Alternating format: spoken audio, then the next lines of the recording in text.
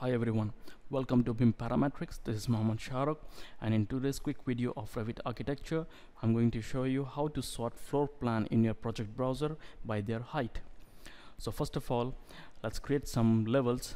Currently, if you see in the floor plan, we have two levels present. So let's go and create some more levels. So for that, I'll go to the elevation view, and quickly we can select the level option, pick lines, and let's add some.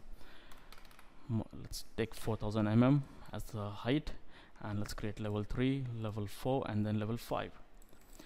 Now if you see, currently in the project browser, all these levels are being arranged in a correct order.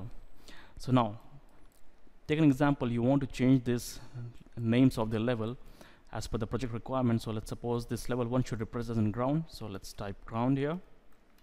And the moment you press enter, it will ask you, would you like to rename corresponding views? So if you press yes, it will change the name in the project browser too.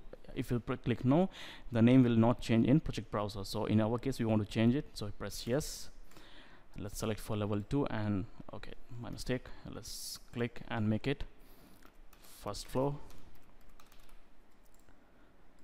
Let's change it to the second floor.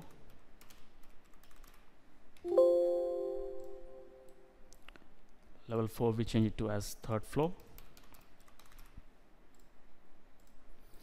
and level 5 we rename it to roof, and press yes. Now you can see here in the elevation view, you can see the ground is having 0, first floor is having 4 meter of height, second floor is having 8 meter of height. All this height is represented from the 0 base level. Now if you go to the floor plan, on the floor plan you will see all these levels are not in correct order.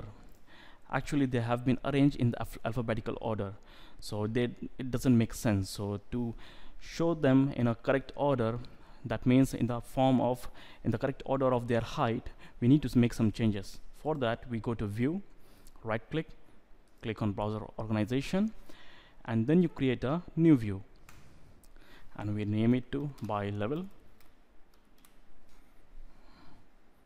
Click OK. Filter, we don't need anything, so you can leave it as it is.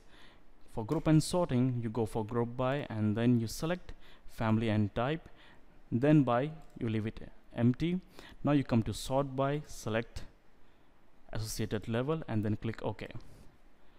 Select by, check mark the by level option, and then click apply, and then click OK. And you can see under floor plan in your project browser, all your levels have been arranged in a correct order. So you can see it's ground floor, first floor, second floor, third, and roof. So this is how you can arrange your levels in a correct order in Revit architecture. Thank you for watching this video. Please subscribe to BIM Parametrics for more videos. Thank you.